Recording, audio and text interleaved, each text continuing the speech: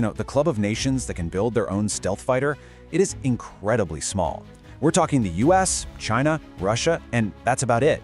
But now it looks like a new contender wants to join that very exclusive list. Meet the TAI Kaan, Turkey's incredibly bold and, let's be honest, very ambitious bid for air superiority. But here's the thing, its arrival on the scene brings up a huge question, and that's what we're here to unpack. On paper, this jet looks the part, but is the Kaan really a true fifth-generation fighter? Can it actually hang with the best of the best, the F-35s and the J-20s of the world? So, to even begin to answer that, we need to be clear on what we're talking about. Fifth generation isn't just some cool marketing slogan. It's a very specific checklist of capabilities. We mean top-tier stealth, the ability to supercruise, that's flying supersonic without guzzling fuel on afterburners, plus next-level avionics, sensor fusion that gives the pilot godlike awareness, and the ability to be a key player in a networked battlefield. This is a report card. This is what we're going to judge the Kaan against. Okay. So why on earth would a country take on such a monumental, eye-wateringly expensive task? Well, the Kaan wasn't just born out of thin air. Its origin story is this fascinating mix of national strategy, pure ambition, and frankly, geopolitical necessity. It really all boils down to two big things. First, Turkey's Air Force is built on a fleet of aging F-16s, and they desperately need an upgrade. But second, and this is the real kicker, Turkey was kicked out of the US-led F-35 program back in 2019. So faced with this huge capability gap, Ankara didn't just look for another supplier, they decided to double down and build their own. And you know what? They've moved surprisingly fast. The project got a major shot in the arm when the UK's BAE Systems came on board to help. And then, in February 2024, they hit this massive milestone. The prototype made its very first flight, and get this, a full year ahead of schedule. The goal now is to get these jets into service sometime in the 2030s. All right, so we've got the backstory. Now for the main event. Let's pull out that fifth-generation checklist we talked about and really put the Kaan to the test. How does the design on paper stack up against cold, hard reality? And this table right here, it really tells the whole story. Just look down that column on the right.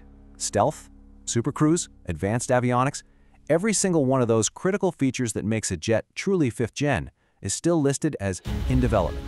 The Kaan has the perfect blueprint.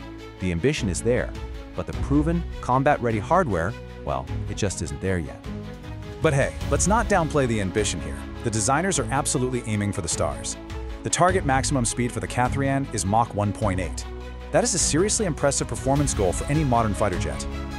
And just to put that into perspective for you, that Mach 1.8 target is actually faster than the F-35's top speed, which clocks in around Mach 1.6. This really shows that Turkey isn't just trying to build a good enough replacement. No, they're aiming to build a genuine, top-tier competitor.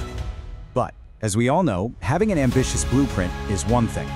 Actually turning that dream into a fleet of combat-ready jets, that's a whole different ballgame. The Kaan program is staring at a steep uphill climb with some pretty significant real-world challenges dead ahead. And these hurdles are huge. First off, engine dependency is a major problem. The prototypes are flying with American engines, which kind of defeats the whole purpose of self-reliance. Then you've got systems integration. That's like trying to solve a massive three-dimensional puzzle while it's moving at the speed of sound. And of course, there's the astronomical cost and the simple truth that no jet is the real deal until it's been through the ringer in real-world operations. So yeah, the absolute heart of the matter is the engine. It's everything. Turkey is working on its own engine, but that technology is years, maybe even a decade, away from being ready. Until that day comes, the Kaan's production, its performance, everything will depend on foreign suppliers. And that always comes with its own set of political strings attached. But here's the twist.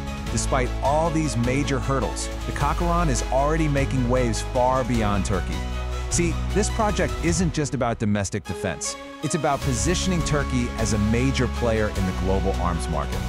And there's already a ton of interest. We're talking nations from Pakistan and Indonesia to the UAE and even Ukraine have been taking a close look at the Kaan.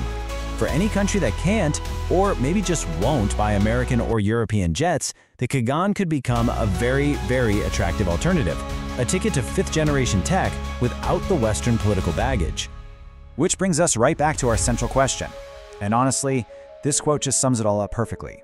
The Kaan has the blueprint, it has the ambition, in theory it checks all the boxes.